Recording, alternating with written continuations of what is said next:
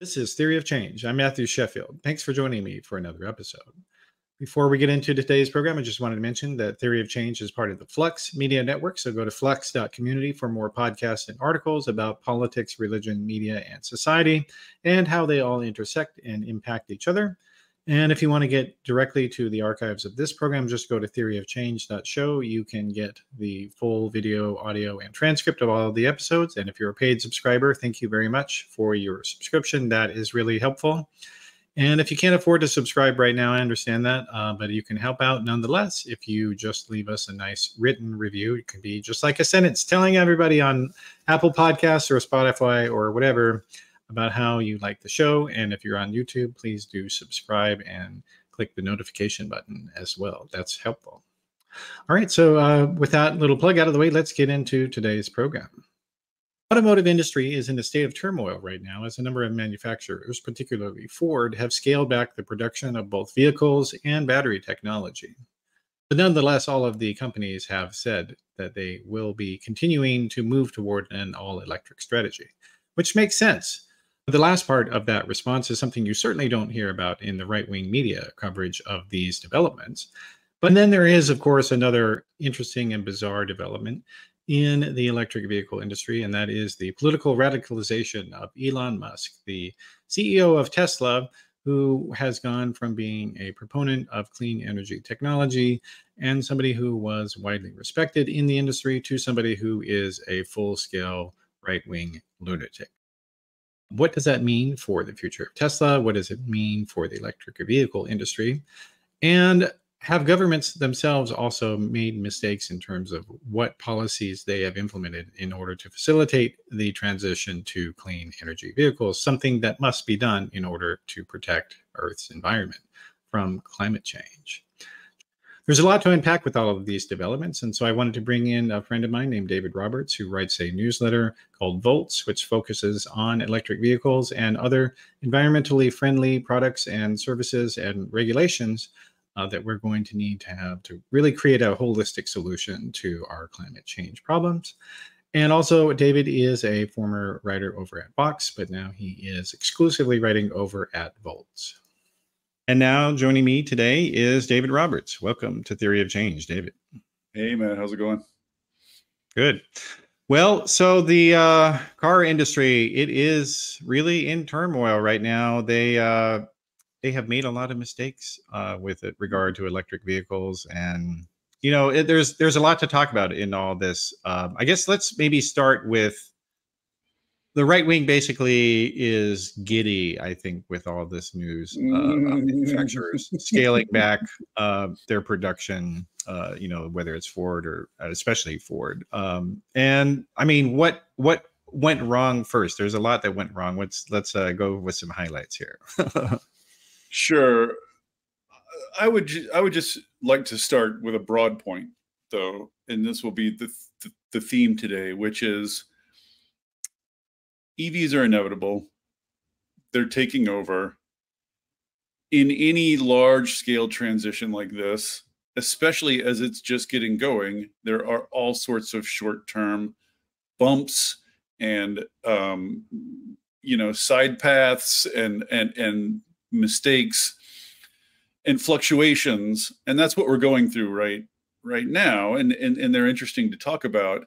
But this is all like 5 years from now, 10 years from now, we'll look back at the conservative giddiness about all this and just roll our eyes. It's like saying, oh, you know, DVDs are a fad, or oh, cell phones are a fad because like one cell phone manufacturer, you know, lost money 1 year. It's all silly. These things are all going to iron themselves out in short order, and EVs are going to take over. That's the big picture point I would make. Yeah. The smaller picture point is, and it's, you know, how much of this is automakers screwing up, and how much of it is just like the situation they were stuck in. You know, it is debatable, because right now we're in a situation where, you know, because of this loophole in our fuel efficiency laws, which I'm sure most people are familiar with at this point, which basically gives light trucks, i.e. SUVs, and out a different economy standard, a fuel economy standard. So, automakers started making more and more SUVs because they could sell them for more and make more money. They make more money on big cars than they do on little ones. And they didn't have to make their big cars efficient like they had to make their little cars efficient. And so they've just been making more and more big SUVs. And then, of course, like, if the market is flooded with big SUVs and all the advertising is about big SUVs and all the deals and discounts are on big SUVs, people are going to start buying big SUVs. And then, like, the people who don't buy big SUVs are going to start getting nervous because they're surrounded by big SUVs. So they're going to buy big SUVs. And then you're going to have a bunch of people come along and say, oh, look, Americans love big SUVs. It's just in their character. It's just in our national character that we love this. This is a goofy bit of economic analysis that we do in lots of areas. Like, it's like sprawl and single family homes and sprawling suburbs. It's the only thing we're building. It's the only thing available. And so that's what people buy. And then we conclude from the fact that people buy them, oh, this is what people want. It's just in our national character that this is what we want. No, it's just all that's out there. Anyway, so right now, like Ford and GM, the big U.S. automakers, are making money hand over fist on giant SUVs. and medium-sized ones as well. And don't forget those. Medium and large SUVs. And they've been riding that high on the hog, for several years now. So they are understandably loath to give that up. And so what they've been trying to do is, just make giant EV SUVs, make giant high-end expensive EV SUVs. And I think, I forget the exact number, something like right around $35,000 is the sort of midway point. That's about 50% of the market is below that. About 50% of the auto market is above that. And everything that's been made, almost without exception, except for like the Leaf and the Bolt, basically, are above that threshold. So half the market's been locked out. So that's a mistake. And then, and also we're just in sort of an awkward period. Like, Ford only has 2 EV models to speak of, the Mach-E, which isn't really taking off. And then the Ford F-150, which was supposed to be a big deal, but has run into supply chain issues and cost issues and ended up costing a lot more than they thought it would. And so it's not selling as fast as they thought it would. And they're just in the midst of working on a bunch of new models. So they're in a sort of awkward pivot point right now. GM is in an awkward pivot point because right now their most popular EV is the Bolt. People love the Bolt. I have a Bolt. I love it. And that's just the little hatchback. It's like the only little hatchback EV available. So people are buying it. They tried to, they're trying right now to shift to a new battery platform called Ultium. That's going to be a much better battery with much better range. And all their new EVs are going to be built on that platform. The Bolt is built on the old platform.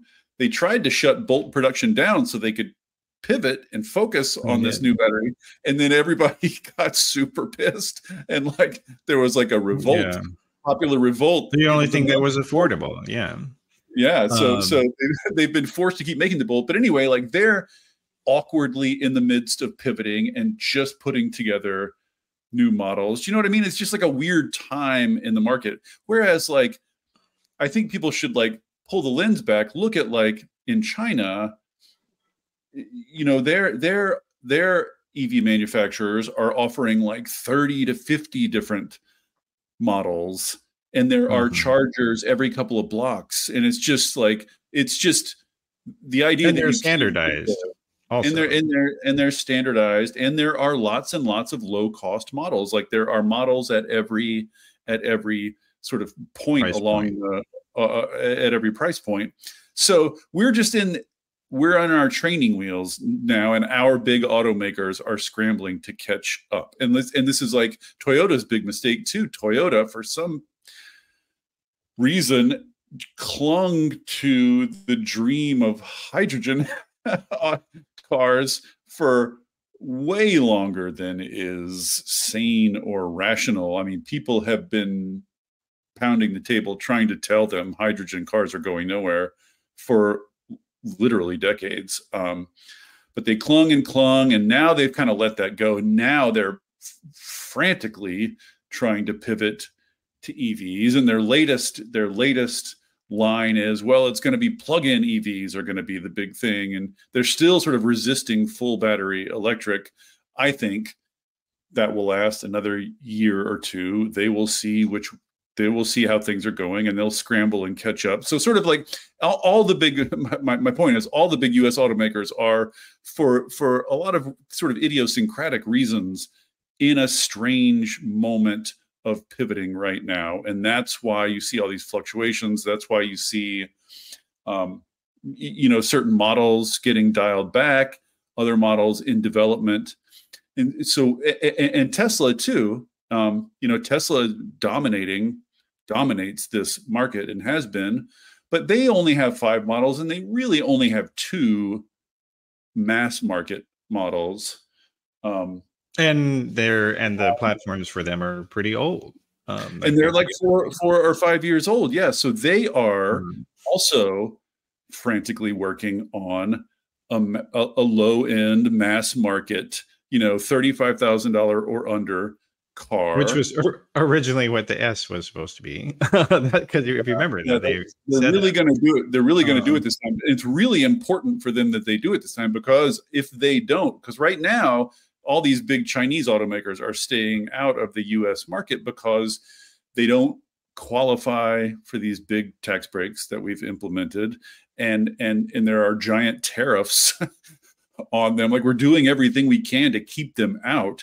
But if 2026 comes and Tesla has not come out with a mass market model yet, and no other automaker has yet either, I wouldn't be surprised if BYD or some other big Chinese automaker doesn't start selling low-end SUV or low-end EVs in the US market. Yeah.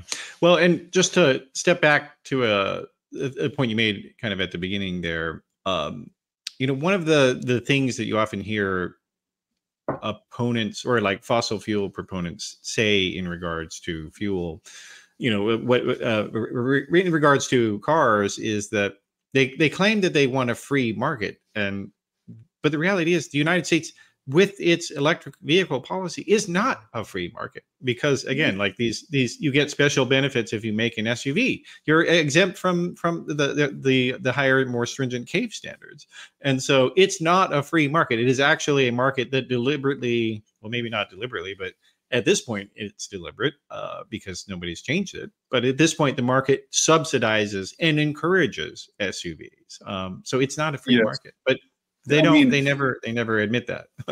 There is no market of national significance that is free.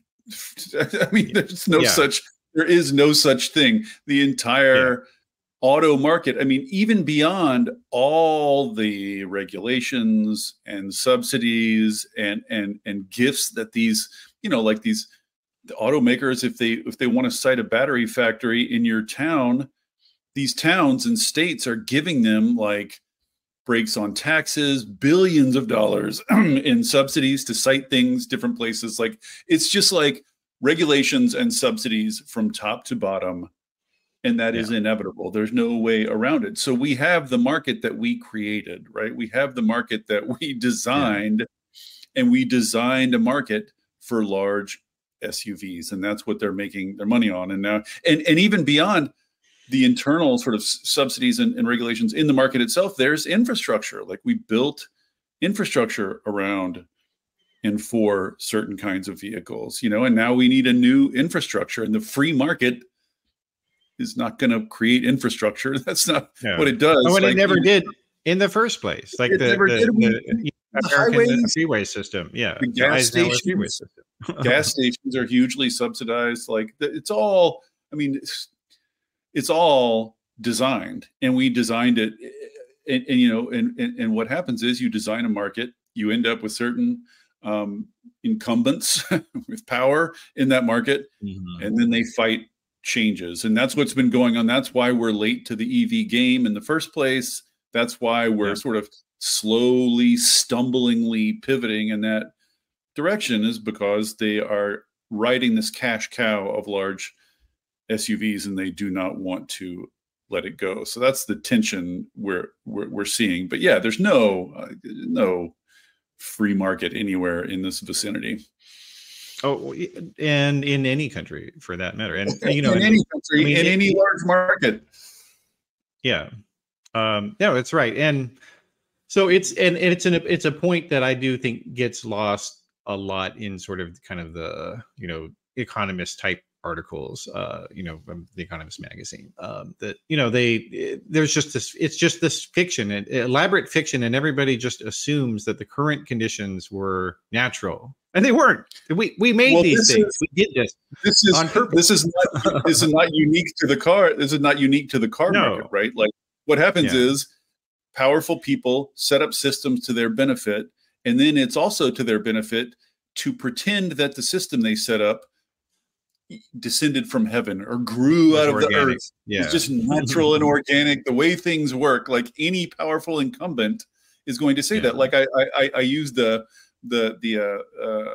coal industry as an illustrative example of this. So like coal has been subsidized up and down the wazoo from the time it was discovered in this country. Mines were subsidized, production subsidized, consumption was subsidized, and coal was on top for a long time. And then when other cheaps and coal, and even the healthcare of the employees also, let's point that out too. And they would fight off any attempt to regulate or change the energy industry by saying, we believe in the free market. The free market should decide. We shouldn't pick winners and losers, right? Like once you've been picked as the winner, you have every to come out and say, no more picking winners and losers. Let's just leave it here, you know?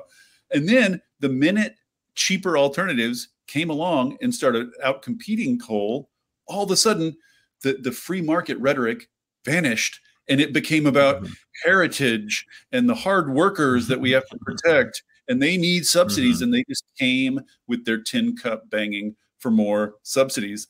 No one truly supports free markets. The idea of free markets is a disguise that incumbents use to obscure their privileges. It's just what I would say, and that's what's going on in energy. It's what's going on in EVs. But the flip, I think people need to make. I think the sort of popular impression of this is you have a market, a free market, just shaped by consumer demand. And then along come the lefties and the climate people and the do-gooders that want to come interfere in this market and pick winners and losers and distort. That's the word, right? Distort the market with their preferences. But that's not what's going on. Right now, you've got, and this is true in energy and it's true in EVs, right now you've got products that are better and cheaper on a lifetime basis than the ones they're competing against. And the reason they're having trouble is because the incumbents are so heavily subsidized and protected. It's not do-gooders coming along trying to insert inferior products in a great market. It's inferior products being protected by incumbency, by power, by regulations, by subsidies against better products coming along. And that's true in electricity too. You know, it's true in home heating, like in a bunch of these areas where there's the clean energy fights going on. It's better products coming along, trying to break into markets that are very well protected, where incumbents are very well protected. And that's very true in the car market too. Yeah. Well, now at the same time, I mean, it is interesting also just to step a little bit further back in the history of electric vehicles, that you know, when they were first being explored as a consumer product, the initial electric vehicles were very small and were, you know, they were trying to be as affordable as possible. And as a result, they did develop a bad reputation Well, that among was people for by being slow necessity. and small. And yeah, I mean, and they were doing what they had to do because that was the technology that was available. But nonetheless, like, so when Tesla came along, and of course, as everybody I think who is watching or listening knows, it was not Elon Musk's idea. Thank you very much. We have to say that. He did not That build the went car. no. That what they did though was that that idea did bring a different orientation to the electric vehicle market, which was to acknowledge the fact that when you have a engine that can generate instant torque, that can develop much higher horsepower for the weight distribution, et cetera, more equal distribution, that those are things that are useful and great in a sports car and a performance vehicle. And so like it did kind of reorient things, but and they kind of reoriented it too far, I feel like, which to your point, like they completely got out. Almost everybody got out of the low end the affordable electric vehicle market, and was like, no, we're going to make a supercar with 1,000 horsepower. And they all decided that. Yes. And now they wonder why they have problems getting into the truly big market of sales. I mean, I give all praise to Tesla for what they did, which is precisely what you say. And this is not, I mean, this is just because battery technology got better and better, right? I mean, the early EVs, I mean, the early EVs were like in the 1900s, like 1910. Like there's some fascinating history. There's sort of one of these sliding doors moments at the very beginning of the 20th century where electric cars were competing against gas cars. And it's funny, you go back and read about that debate, and it's almost the same debate. Like the advantages of electric cars were the same then that they are now. They're cleaner, they're less loud, they're more reliable, but it was just range. Batteries weren't good enough. And ultimately that, plus a lot of, again, subsidies, et cetera.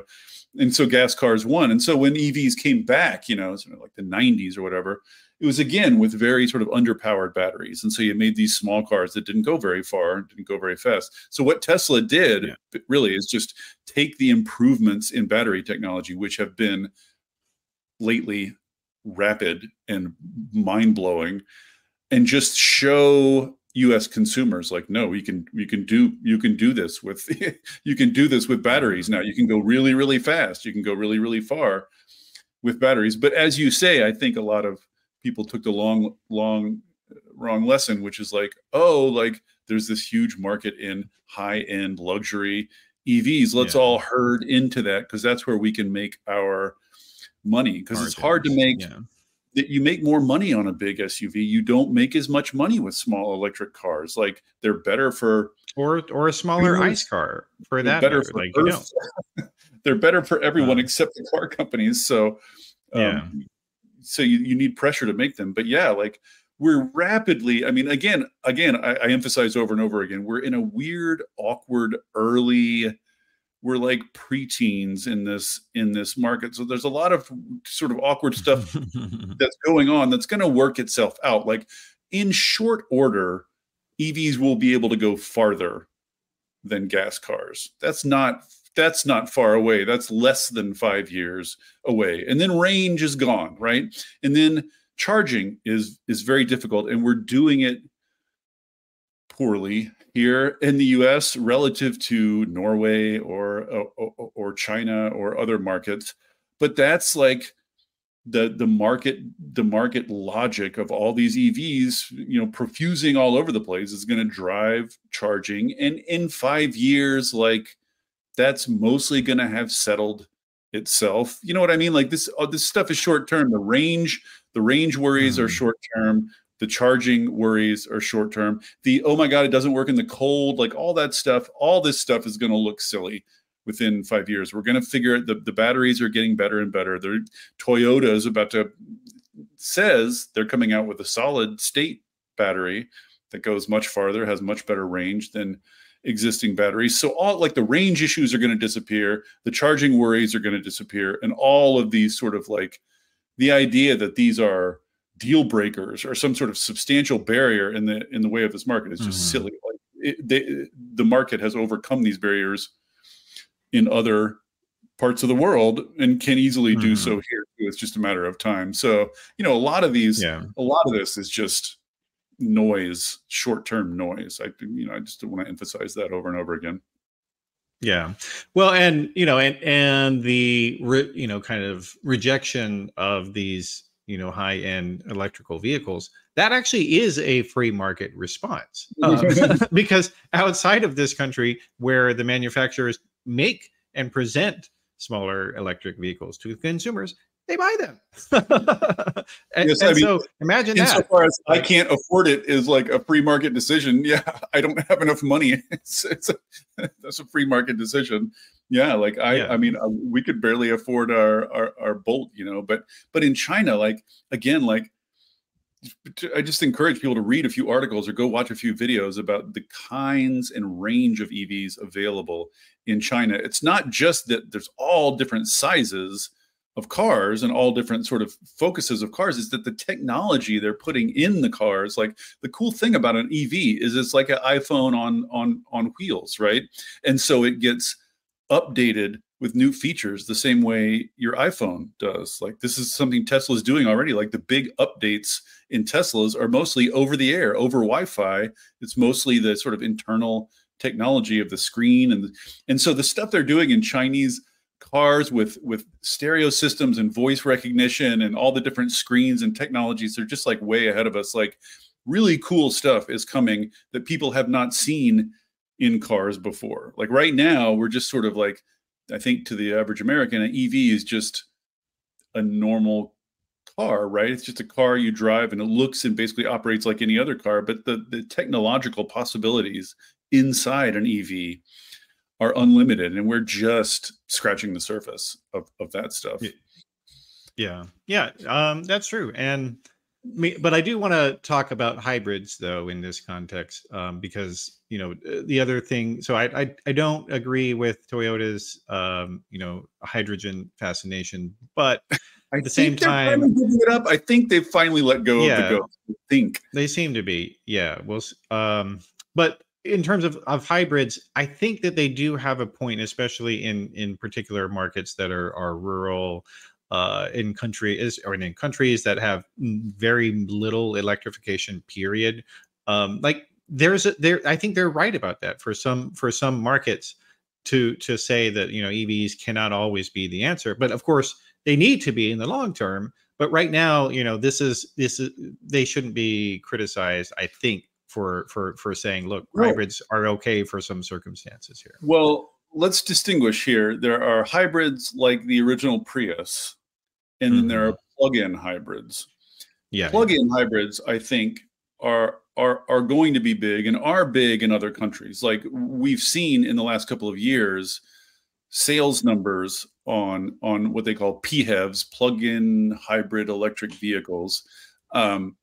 Those numbers are starting to go up, and it is, I think, ultimately a temporary solution, right? It's a gap filler. And this is a car that will go all electric for a certain number of miles, excuse me, and then flip over to gas.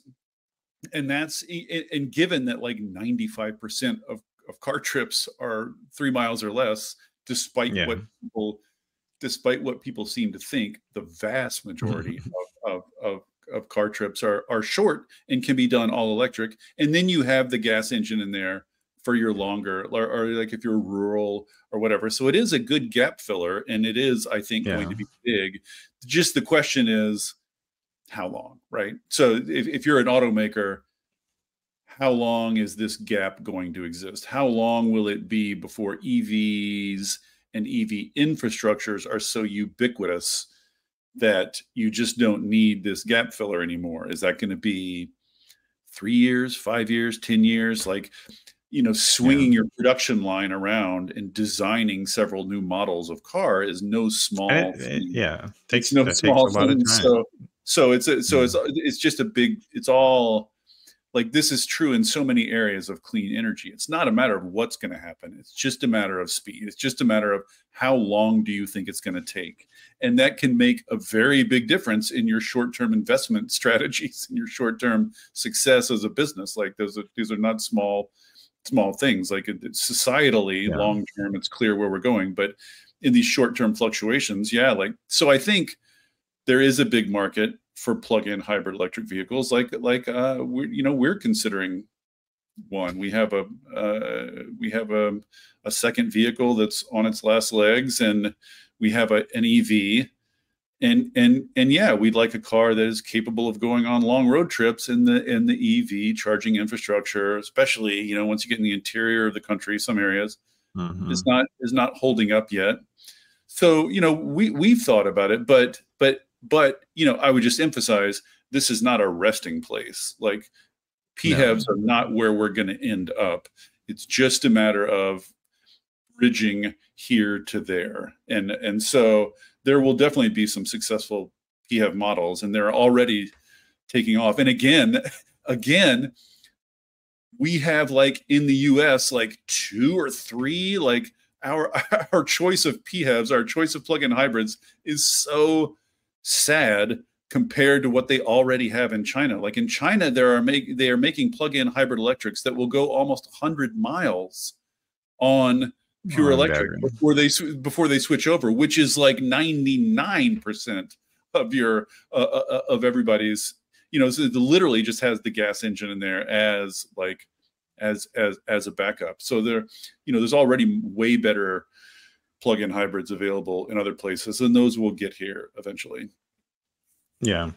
And one of the other infrastructure things, and we talked about a little bit, is the idea of the charging station. And this is yet another example of American political leaders failing to understand how things work in the rest of the world. And, like in the United States, and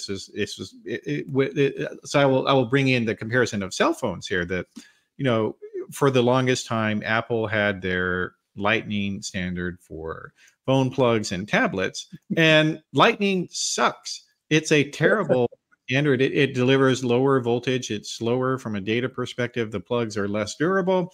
It sucks.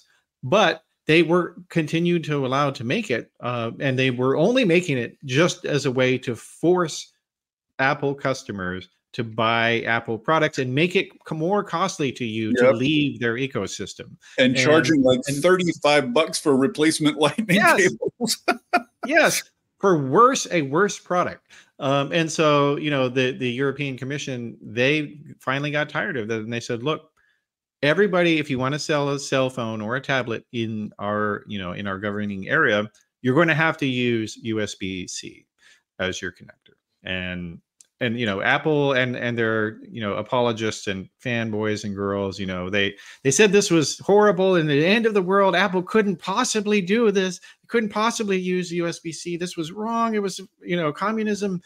And then when the law came out and flipped over, Apple said, okay, yeah, we're gonna do it. Already they're on to complaining something else is communism now, and nobody's thinking twice about Lightning cables, and that's the cycle of life. Yeah, I mean, this is the thing, is like big economies making big transitions. They need to plan. They need to do things on purpose. They need to figure out, where are we going and what's the most rational way to get where we're going. We just don't do that here. We pretend like we have a free market. We pretend like we don't plan. So our planning ends up being ad hoc, reactive, shoveled through the tax code. So it's opaque and nobody knows how it friggin' works. We just do planning poorly, and so we stumble and back our way into these things. Like, yes, the entire transition to EVs could be a lot smoother if there were some sort of national plan, and if there were some sort of planning about what parts of the country are best. Where should we start with EV infrastructure? What highways should we start with? We just need to do some planning, but we don't do that. So we're just sort of, blindfolded, hacking our way into the future. We'll get there eventually, but Mm. it would all be more sensible if we had some sort of national plan for how to switch over from gas stations to EV chargers. I mean, the backside of this problem, the front side is, how do you get enough EV chargers, enough places that even people who can't plug in at home, right? This is the big dilemma. Yeah. People who can't plug in at home have enough charging around them available at work or wherever that they can manage without it. That's the front end. The back end is, as you're switching over to plug-in hybrids and then eventually to EVs, the amount of gas cars on the road is going to eventually start shrinking, and all the high-end consumers, all the wealthy people are going to have nice new EVs, and it's going to be poor people left with the gas cars. And then as there are fewer and fewer gas cars, gas stations are going to start disappearing. And so what do you do to avoid the situation of the country's poorest people being stuck with cars that they can't find fuel for? How do you dial down gas station infrastructure in a rational way, in a just way that isn't just a mess of inequality and sort of like who gets caught holding the bag? Nobody's even really talking about that yet. But again, it would be nice to have some sort of plan or guidelines, or at least rules, or at least some, like, if we could just discuss openly nationally, this is going to happen. Here's how we'd like to see it done. Here's the way we could do it where the fewest people would suffer. We just don't do that. So yeah, gas stations are going to be an interesting phenomenon in like 5 to 10 years. Yeah, and I will say, at least with regard to the charging standards, and actually, I'm sorry, can you hear a motor outside at all on my audio? Very, very vague. Okay. Like I wouldn't have noticed. Wouldn't have noticed if you hadn't said. Okay, let me just make sure my noise reduction is turned on here. Okay. Okay. Well, I'll try to cancel that out. But just with regard to the electric charging standards, it is still the case that there is no government mandate for charging standards, and there needs to be. And I mean, fortunately, though, at least Tesla did finally open up their standard as a thing that other manufacturers could use. Tesla's dominance is kind of forcing the issue. It's everybody has to, like, that's what the other automakers are like. Fine, we have no choice. Like, these are they're such total market dominance that they effectively were able to force, their charging standard on everyone else, which is fine. You're right. We need a good one, and it doesn't matter that much which one it is. Yeah. Well, and these are things that again are inevitable and part of that planning that you're talking about, because when any new technology is in the process of becoming pervasive, standardization is a requirement for full penetration, full establishment. And that was true with railroads. That was true with, railroad gauges. That's true with electrical plugs for normal use, and just a variety of things. Yeah, the internet, exactly. We had to standardize IP addresses. Like, that's what enabled the internet to work. Yeah. So, and the reality is, sometimes, these private organizations can get that job done, but sometimes the government has to put their hand on the scale because, at the end of the day, proprietary systems are advantageous to the proprietors. That's what it comes down to. And so, but they're not, a monopoly is not a free market either. And so if you want competition, you have to have open standards. And you have, so at least we're finally, everybody seems to have adopted, at least in North America, the Tesla SAE J3400 plug. So that's good. Yeah, that's good. I used my first level 3 charger the other day, first time ever. I got a level 2 installed, when we got our car, but I've never actually stopped. I've charged at home, so I've never actually stopped on the highway. So I had to stop on the highway for the first time ever the other day and plug into a level 3, and it's, easy peasy, smooth.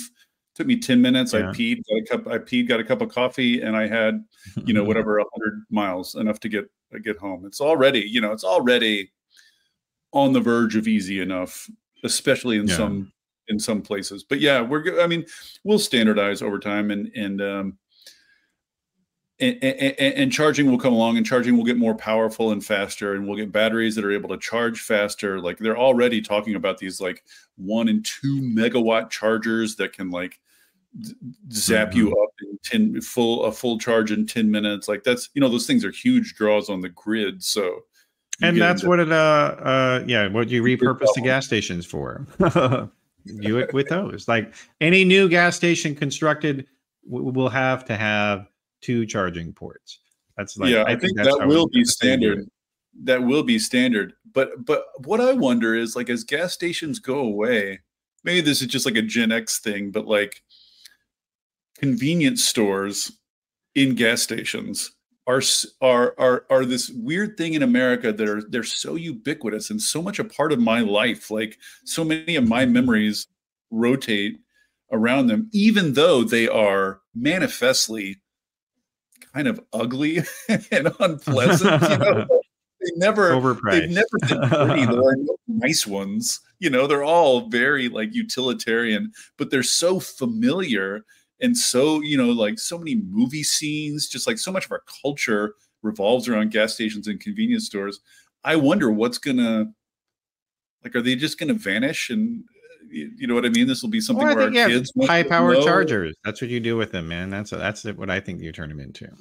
Yeah, well, I don't know if the placement, like, geographically is going to be right, and we're certainly not. I don't think we're going to need as many as we have gas stations. I don't know. I just find that whole.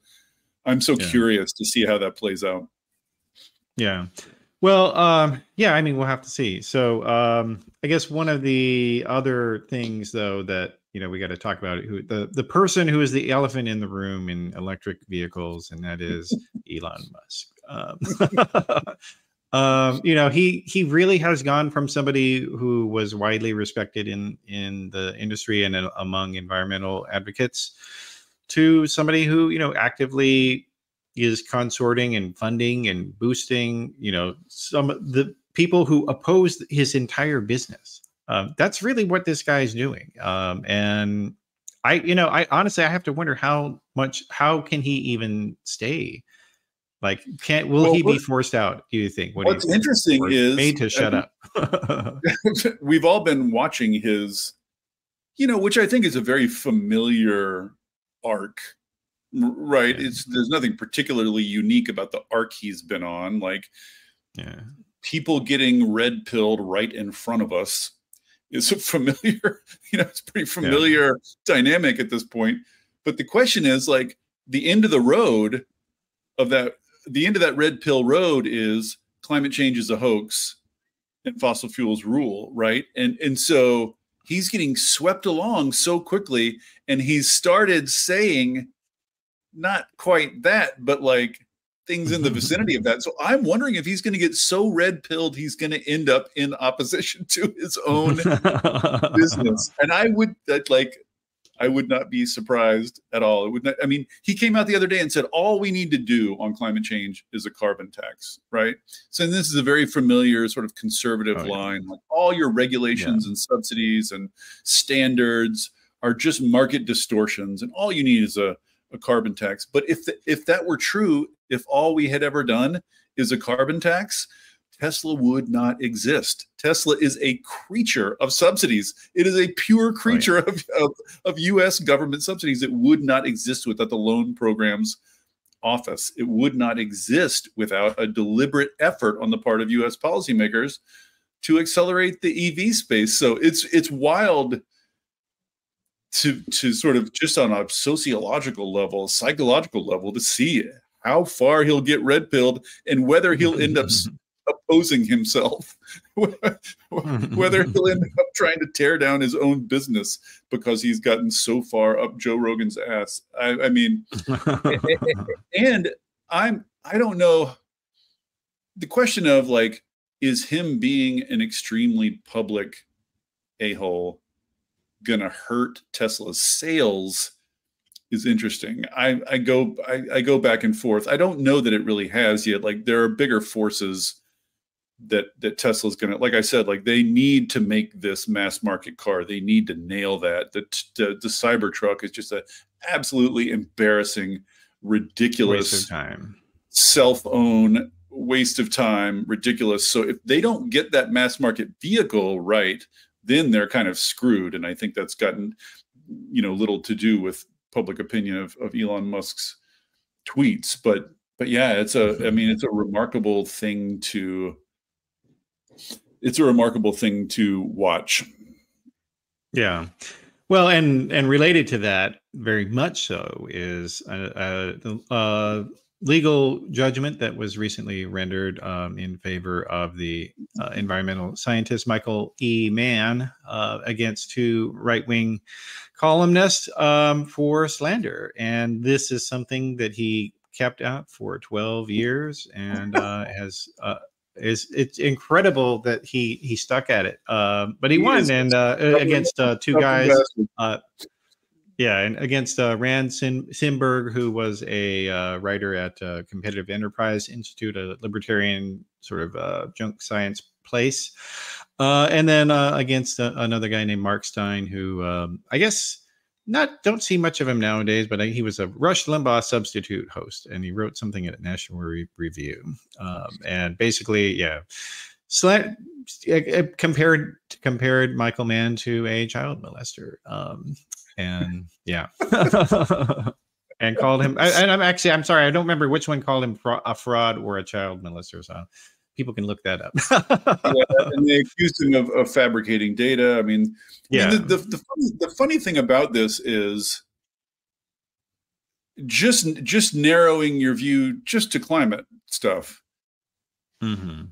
The right wing from Limbaugh on right-wing media has been nothing but a giant cascading torrent of lies and slander. That's all it's been. This is like you could go throw a rock at the internet 10 years ago and hit slander. Like it was constant and unending, and still is constant and unending. And I just think it's there's something funny and sort of quixotic about Michael Mann being such a cussed, stubborn guy that he's like, at least in this one instance, at least these guys, I am not letting this go. I am going to pursue this until there's some accountability. And this goes to show you, like, any one of that massive cascade of lies and slander, trying to get some accountability for it is a 12-year, ordeal. And like that dude has been through a lot. He's been subject to a lot of harassment and all the usual threats and stuff from the right. And it's been financially difficult. And like, it was not easy for him. Like he really had to pursue this. And that just goes to show you, like, the massive asymmetry here, the massive asymmetry. You can just like lie and slander all, like 1,000 times a day. And any one of those trying to get any third party authority to come in and say definitively, yes, this was a lie and slander, takes 12 damn years. So like, it's just such a massive asymmetry. It's sort of disheartening, like I'm glad he won, but it's just like, it's such a pebble in a waterfall. You know what I mean? Yeah. Well, and actually, I had a previous episode for people who are watching or listening about how the tobacco industry kind of pioneered a lot of the tactics of disinformation that were later put to use on climate change and later on COVID as well. And I mean, like, and this is yet another example, though, of how, a lot of times, people will on the right or because there are so many people out there who call themselves moderates, but who are actually conservative. And they're very, very overrepresented among elite national media editors, I would say. They're conservative. They're not moderates. But they have this. I call them reactionary centrists. That's the term for it. Yeah. Well, but the thing about them is that they fetishize this idea, of free markets. So they call it the marketplace of ideas, and they say that anything is up for debate. But the reality is, these people, who are out there committing slander routinely, saying so and so is a pedophile, or a fraud, or whatever slander they're doing, that's not how a real life marketplace works. It's like, have you guys ever been to a farmer's market? Like, you have to have a permit to be there. You have to, like, people inspect your products. Like, people are allowed to return things to you if they don't like it. Like, these are all rules that are imposed on your free market, your marketplace of ideas. All markets have to have rules, otherwise they cannot function. And the same thing is true with regard to information markets, that if everything is up for debate, then nothing is up for reality. Then there is no reality, because I can literally say, you can literally, I mean, we got people now that are saying the earth is flat and that, the moon landings were fake, and, all this stuff that you would think that we wouldn't have to talk about this shit. And that, people that are doing fact check websites wouldn't have to waste their time with it, but they are. Poor souls, poor souls. It's amazing. Those fact checks haven't worked yet. They keep fact checking the same stuff over and over again. When is that going to stick? I mean, here's what I would say. Go back and read your Milton Friedmans, your Hayeks, your whatever, your Adam Smiths, and read about the characteristics of a free market, what it takes to create a free market. Part of that is ease of entry and exit, right? You have to be able to get into the market. You can't be excluded from the market by non-market forces, et cetera, et cetera. So if you have a gang of billionaires who is taking your entry into the marketplace of ideas and putting millions of dollars behind it and buying up the largest cable network in the country and buying up all the local newspapers and buying up all the local TV stations and buying effing Twitter and pumping your lie through all those channels and excluding other voices, you by definition do not have any kind of free market. Those are market distortions. Those are monopolies. Yeah. Those are, these is like, it's a classic market distortion. Like, the reason those idiot ideas still are circulating and still have to be fact checked over and over and over again is not that they're succeeding on their merit.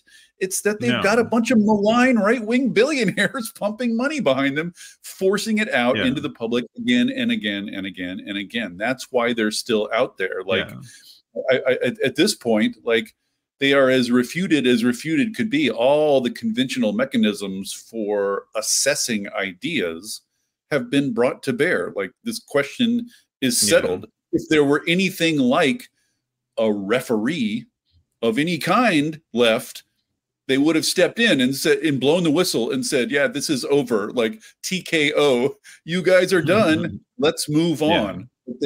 But they have very deliberately, for decades now, destroyed anything like referees, slandered referees, tried to claim that every referee is actually secretly biased for the left. I mean, this was Limbaugh's thing, right? He's like, government, the academy, science, all of it is just the media, leftists. The media, it's all just secretly leftist. So anything that looks like a third-party referee who's ruling against you, you don't have to trouble your brain about that. You don't have to trouble yourself. That's just a lie. It's just another. The only person you can really trust is me, and they've succeeded in doing that. So there's no mechanism now for ending any debate. There's no mechanism now for anyone winning. There's no mechanism now to settle. Yes, this is true. Let's move on. So you can throw out like, oh, it's cold today, so much for global warming, and then some poor intern will put together a beautiful, presentation or video about why that's nonsense. And everybody will watch the video and be like, oh, that's nonsense. And then a year later, they'll come out and say it again. Like, you can't stop them from saying it. There's no one now. There's no mechanism for settling things. And so things just go on forever. Arguments just go on forever. This is why, I mean, I know at this point I'm very much preaching to the choir, but like, this is what they learned from Watergate, right? They're like, oh, like it looked like a partisan back and forth, but then this sort of set of institutions and hearings and officialdom stepped in and officially settled that it actually happened and imposed some accountability and settled the thing, right? Like they called it. And so this is what the right wing learned from that is like, we got to get rid of those, not let's stop lying and cheating, but we got to get rid of those referees. We got to get rid of anything that looks like a third-party referee that could vote against us. And they started with media. We just have to create our own media, and that's what the whole thing spun out of. And so now, like, you can have Trump take documents, openly steal documents, say he's stealing them, say he wants them, you know, just like refuse them back. All the facts laid out in front of you as clear as day, but no one can come in and just say, oh, that's settled, that's wrong, you know, here's your accountability. There's like nothing left that can do that. So we just can't settle anything now, and everything looks like an endless partisan back and forth scrum. And that is what they want. That is what the tobacco people wanted. That's what the anti-climate people want. They don't want to convince the public that they're right. Because like, what would that mean? They're right. Like, anti-climate people have like 50 different dumbass talking points that don't fit with one another. Like, climate change isn't happening. It's happening, but it's not bad. It's happening, but it's not caused by humans. Like, what are they supposed to be right about?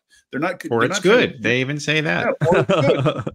They're not trying to convince them that they're right. They're just trying to create the impression that this is just a big, nasty, endless, grinding fight that you, moderately engaged average voter, just don't want to mess with. Like, you just don't want to think about it. You want to get away from that. Let's just make it unpleasant so that people just don't want to deal with it. And that's what's happened on climate. It's not that they've convinced people that climate denialism is true.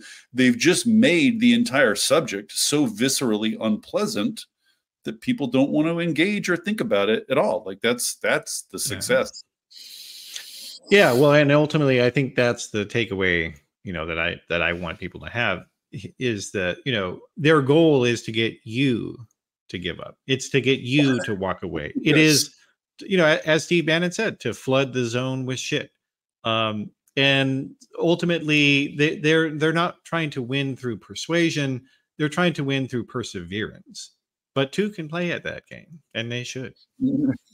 Well, can they? Like, are there other Michael Manns out there? Like, he's such the rare exception. This is such the rare exception to see. Well, that's why I said should. like, at this point, the only really institutions, like, this has been my experience of the Trump years. It's just like one institution after another, just incredibly disappointing. Just failed to stand up. Failed, like, when their time came, they failed miserably. And like, pretty much the only institution left that is imposing any kind of accountability or establishing any clear factual record is the judiciary, is the courts. Like, they're the only ones now restraining Trump and the right, which is why the Federalist Society exists. It's precisely why they are going directly after the judiciary, because it's the last referee standing, and they want all referees gone. And that's what filling the judiciary with hacks like Eileen Cannon is all about. Is just to make the legal arena, just like everything else, a vicious, endless, ambiguous scrum that no one wants to deal with. They want to make it, you know, so that to me is it's kind of like the last fight. It's like we've retreated, and that's like the last institution standing. So I wish people would, and they've taken over the Supreme Court, and they're busy like undoing a century's worth of laws, and they're enabling Trump, and already like the court is half gone. I just like, to me, if the court goes, that's, you know, if courts become thoroughly corrupted like this and become thoroughly partisan, that's kind of it. Like, There's nothing left. The media is completely capitulated. The academy is got its tail between its legs, is in full retreat, as you can see all around you. Like science, like there's just nothing. There's almost nothing left to stand up to the tide of BS, reactionary BS. Sorry, this is not a very optimistic. Well, yeah, I mean, I will say though, like if you look at polls of younger Republicans, at least in regards to climate change, they actually do believe that it's real, and they do believe that humans are causing it. So I'm so curious about that. I'd love to interview. I'd just love to interview some of them. Like, what do they mean by that? Like, if you take what the IPCC says seriously, what they say is, if we want to keep a safe atmosphere, a safe operating space for human beings, we need to stop emitting greenhouse gases. We need to get to zero as rapidly as possible, which involves revolutionary, rapid change directed by governments. And if you don't, so what does it mean? What does conservative believe in climate change mean? Like, how do young conservatives propose to get to zero emissions as rapidly as possible if they don't believe in government? I'm genuinely curious and baffled by that whole phenomenon. Well, no, it's a good question. I mean, I think to some extent, you look at early Ron DeSantis, his governor term, his first term, he actually had some pro-environment policies. So like, I don't know what's, I don't know what the future holds for these guys, because, having been a former Republican, you're constantly, who has any sort of heterodox viewpoints, you're constantly afraid of being canceled. Like that's the biggest thing no one ever talks about, is that Republicans love canceling people. They invented it, in fact.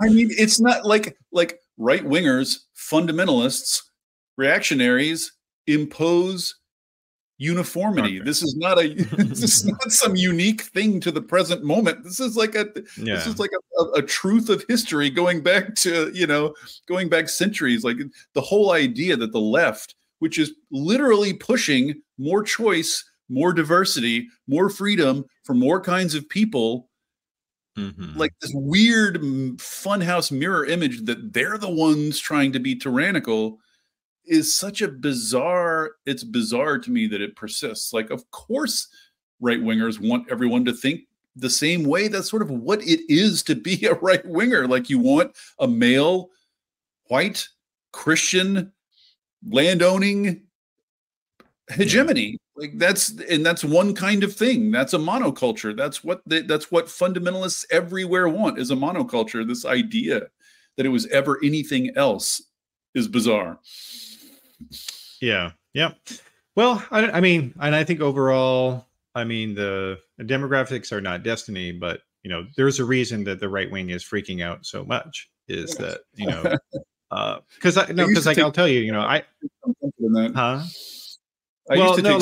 for instance, well, but it only happens though if you make it. Like the future belongs to the people who make it. And so there are trends that exist that are both positive and negative for either side of the spectrum, but they can't become real unless they are made to happen. And so like that's my message to the Democrats, is you guys have to understand that you can't alienate your voters. You can't forever force a choice between the lesser of two evils. You have to give people things that are good, and if you do, they will like you. Well, will they? Because Biden came in and like engineered the greatest economic recovery of any country in the world, and sparked a manufacturing renaissance precisely in those areas of the country that were hurt by globalization. Like he did a bunch of good things, and doesn't seem to have gotten fuck all political credit for it. Like it's not clear to me that no one knows that he did it though. That's the thing. This is the thing, is the media, I harp on it over and over again to the point that people make fun of me, but like objective circumstances are not driving what's going on in this country. Like, people don't know what Biden is or has done because the media is a grossly distorting filter. And so they only get negative news about Biden. And I just like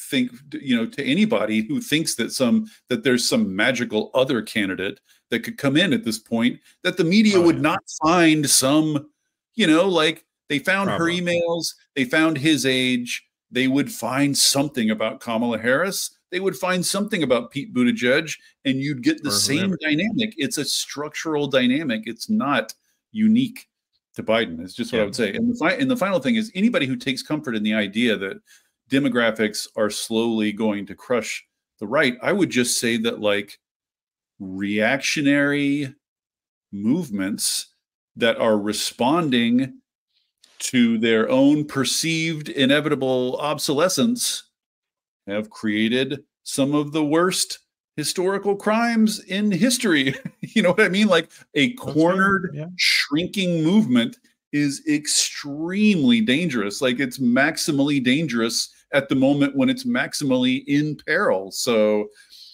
I just think people need to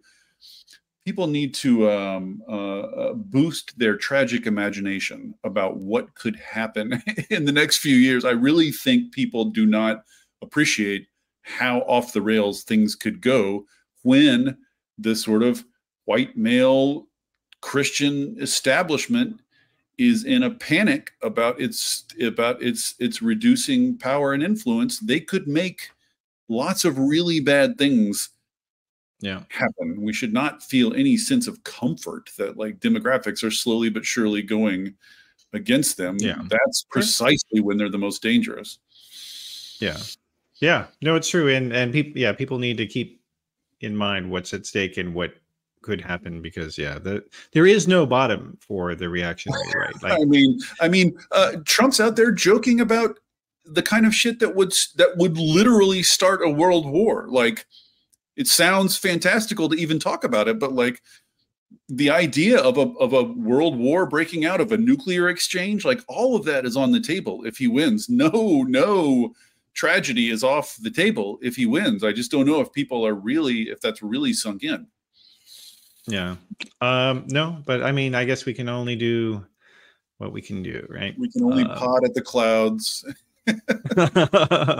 Well, I got clouds in the background here on our video feed, so there we go.